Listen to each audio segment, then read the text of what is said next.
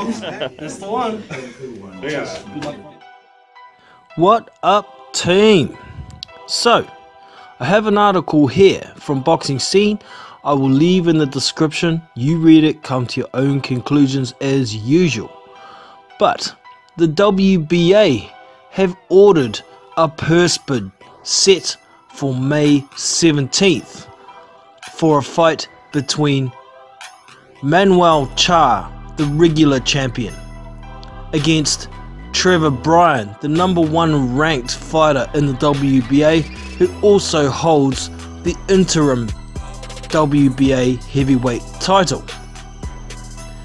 The minimum bid for this fight will be $1 million.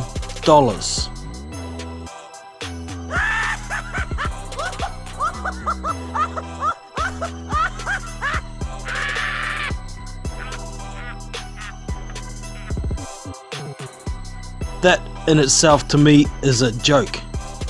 I don't think anyone's gonna bid $1 million. It's not worth that.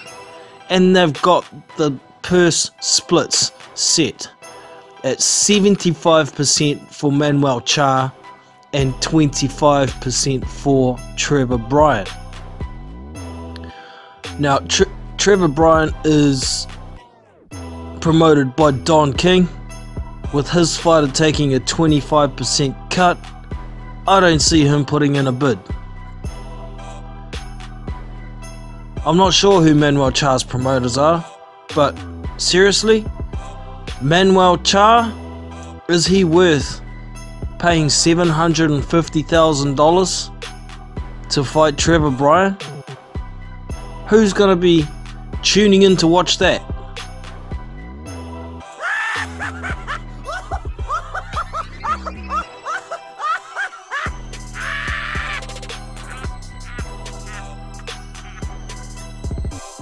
I'll watch it, but I ain't paying for it.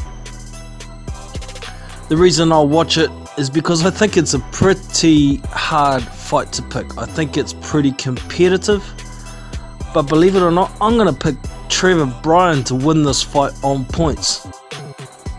But Taiho, we'll just have to wait and see if anybody's going to put in a purse bid at a minimum of $1 million. One good thing about this fight is it's going to clear out some bullshit rankings. Look at these rankings, man. I mean, we've got Anthony Joshua as the super champion. That's legit, right?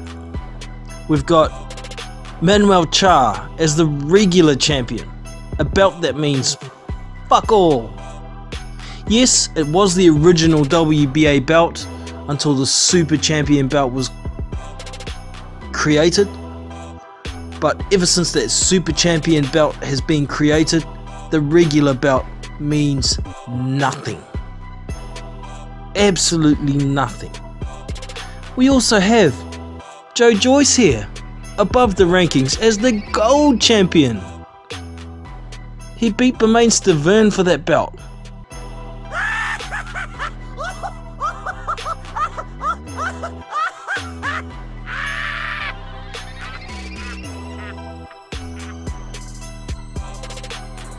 That puts him above the rankings.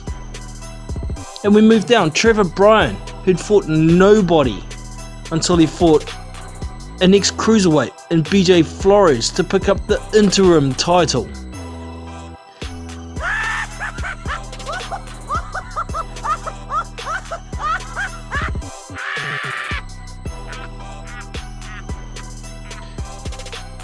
We have Alexander Usyk, ranked at #2 as a heavyweight, and as a professional he hasn't even had a fight at heavyweight.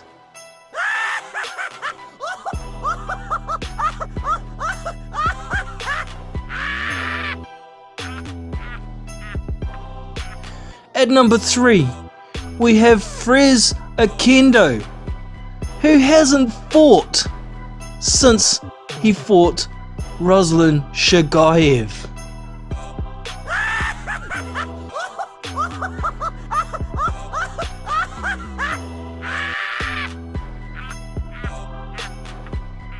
And and he's still in the rankings. From there on down, you can make a case for those other guys to be ranked where they are, besides Otto Wallen, of course. Mind you, he did beat Adrian Granat, an unbeaten prospect, but number 1, 2, 3, and the 2 guys that are above the rankings with the WBA are making the sanctioning body look like a freaking laughing stock.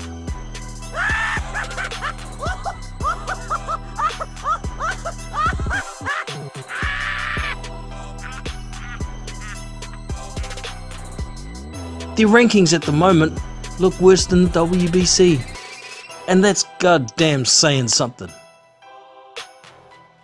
But the fight itself, Trevor Bryan versus Manuel Charr. I think Trevor Bryan is going to win this fight on points. We haven't seen a lot of Trevor Bryan. Now, I have seen some footage of him. The man can box. He's a pretty good boxer. I don't think he's got concussive power, but he's a heavyweight. He can punch. We know Manuel Charr can punch. We've seen plenty of him, but he's nothing special. He talks a good game. He's hunting a big payday. He's been trying to get the Anthony Joshua fight ever since he picked up that belt. He's had issues with popping dirty for stuff, but getting away with it on technicalities. So either way, I want to see one of these guys drop completely out of the rankings when they lose, and then I want to see the winner take on a legitimate guy and get their ass beat and taken out of the rankings too, because neither of them belong there. But the fight itself, I think, will be competitive. If it's some kind of pay-per-view, shit, I'll steal it. But yeah, let us know your thoughts on this fight. I think it's competitive. Do you? Who do you think's going to win and how? Looking forward to interacting with some comments, and we'll see what happens with this purse bid. See if it makes the minimum bid. If you've enjoyed the video, make sure you give me the thumbs up, subscribe to the channel, and I'll catch you in the next one. Big Boys Boxing, we out. See you.